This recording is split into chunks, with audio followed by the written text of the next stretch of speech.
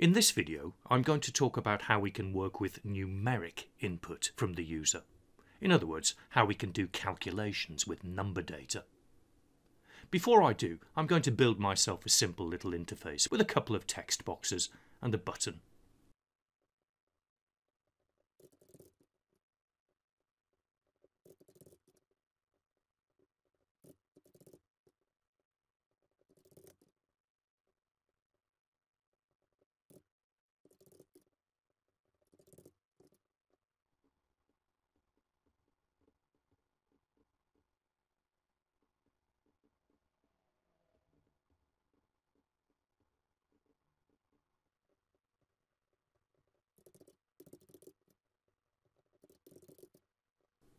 Notice how I've been naming the controls as I go along. This will make the code easier to understand. The first thing I'd like to do is add together two numbers that the user types onto the form. So I'll start by declaring a couple of variables. Remember, the data type integer means a whole number. I'm going to declare another variable to store the result of the calculation.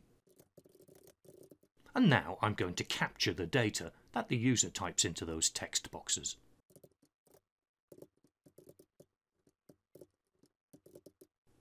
Adding these together couldn't be simpler.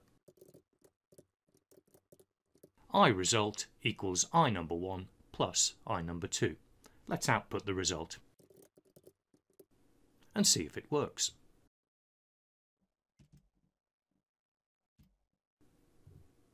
"12 plus 5 is 17. Let's try something else. Let's subtract one number from the other. iResult equals I number 1 minus I number 2.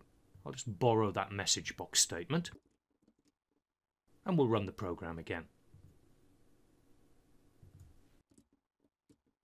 So that's the two numbers added together. And that's what we get when we subtract 5 from 12. What about multiplication?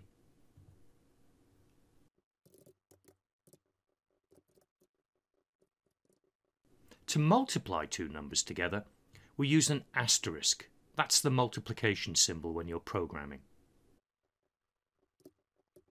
12 plus 5 is 17. 12 minus 5 is 7. And 12 times 5 is 60. Bit of copying and pasting to speed things up. To divide one number by another, use a forward slash. So this reads as I number 1 divided by I number 2. 12 plus 5 is 17. 12 minus 5 is 7. 12 times 5 is 60. And 12 divided by 5 is 2. Well, not quite, but remember we're working with integers here. We're working with whole numbers. When I divide one integer by another and store the result in an integer variable, VB is automatically going to round the result either up or down. Let's improve on this. Instead of using integer variables, I'm going to use a real number type. Let's use a double. I'm also going to change the naming I've used here. DBL for a double.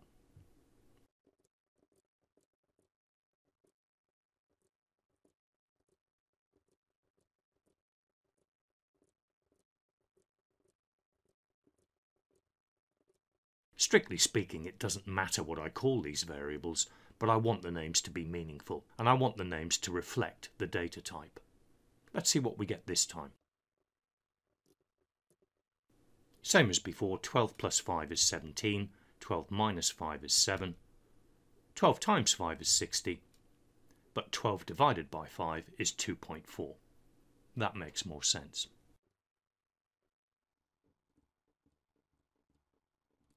Just to be clear about the way a variable works, I'm multiplying two numbers together here, and I'm storing the result in this variable called DBL result. When I perform a second calculation, I'm storing the result in the same variable. What's happening is I'm overwriting the existing value in DBL result. I lose the value which was generated by the first calculation. When I do the third calculation, I overwrite the value inside DBL result again, so I lose the result of the second calculation. By the time my program comes to an end, this contains the result of the first number divided by the second number. If I wanted to keep the result of each of these calculations, then I should have declared 4 separate variables. These are called arithmetic operators. These are the basic operations that we might want to perform with numbers. There are a couple more. Let me show you them. That's the carré symbol, which is normally above the number 6 on your keyboard, and what it means is raised to the power of. So it's going to raise number 1 to the power of number 2. 12 plus 5, 12 minus 5, 12 times 5, 12 divided by 5, and 12 to the power of 5. That's 12 times 12 times 12 times 12 times 12. Another useful operator is integer division. I'm going to use a backslash instead of a forward slash.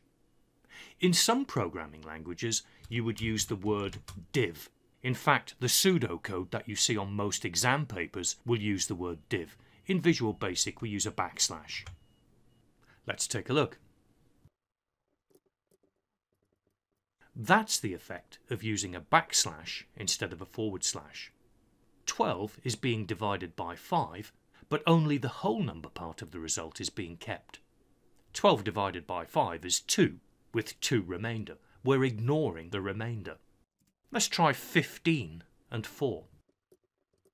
15 plus 4 is 19, 15 minus 4 is 11, 15 times 4 is 60, 15 divided by 4 is 3.75, that's 15 raised to the power of 4, and that's 15 divided by 4, ignoring the remainder.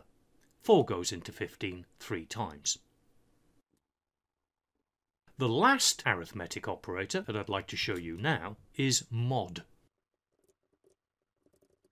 Number 1 mod number 2. Mod is the remainder after whole number division. Let's see what this does. Let's go with 24 and 9 this time. I'll just move the form across so you can see the code as well. 24 plus 9 is 33. 24 minus 9 is 15. 24 multiplied by 9 is 216. 24 divided by 9 is 2.6 recurring. The number of decimal places you can see there is governed by the data type. 24 raised to the power of 9 is this rather large number. 24 divided by 9 using integer division is 2. 9 goes into 24 twice. And 9 goes into 24 twice with 6 remaining. That's what mod is giving me. It's the remainder after whole number division. Let me finish with a word of warning. I'm going to run this program again, but I'm not going to enter any data. I'm going to leave these 2 text boxes empty. Straight away, I have an error message. Conversion from string to type double is not valid. This tells me something about what's going on behind the scenes. Let's stop the program and put a breakpoint on this line.